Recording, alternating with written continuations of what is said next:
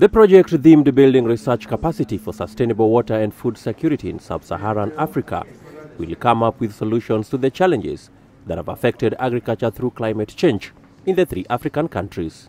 So they have different water and food security challenges because of the different climates, the different setups of the institutions, the different histories as well, the different cultures and histories of the communities, and that in turn affects the resilience of those communities to things like droughts and floods, for example.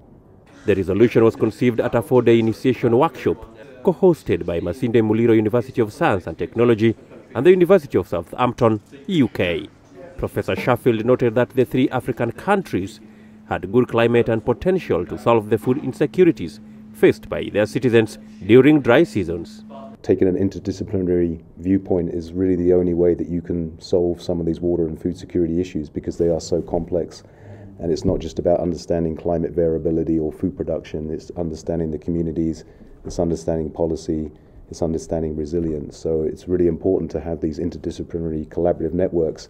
Professor Obiri said that as opposed to the past where researchers had isolated themselves, this time around they were going to involve communities more in the activities. There's been so much research, but are you reinventing the wheel? So that impact thing is really a core thing in the whole of this thing, that in fact they have to be results.